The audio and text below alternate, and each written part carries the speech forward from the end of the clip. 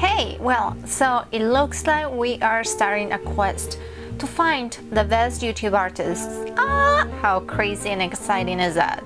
You guys like the idea of an art competition, and whatever you say goes, so... Okay, so there were almost 400 votes since I counted them yesterday. 400! I know! I seriously didn't see that one coming. It was fun though. I have to say that this contest turned out to be a very good reminder for me. A reminder that art is so extremely subjective. Yes, every single painting, every single entry got votes. So every single painting was somebody's favorite.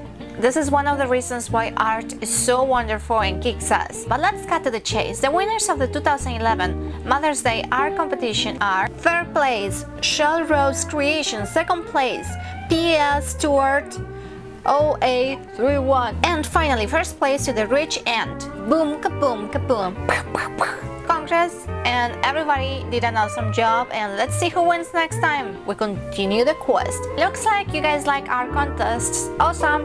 I have to say, if you're an artist and want to participate, please read the video description. I was so sad that many entries didn't make it to the contest because they were sent to the wrong place, like to my Facebook. So the big question is, what should be the topic for our next art contest? Pirates. Better yet, how about Pirates of the Caribbean, Jack Sparrow? That's not what pirates say. So what do you think? How about anything that has to do with pirates? I love pirates. We can do old-fashioned pirates, modern pirates, you know, the one with the crooked eye, the golden teeth, and the pirate, even the one that downloads stuff that doesn't supposed to.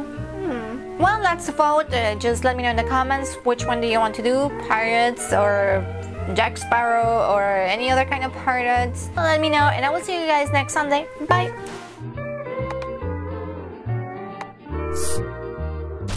Eat your cookies.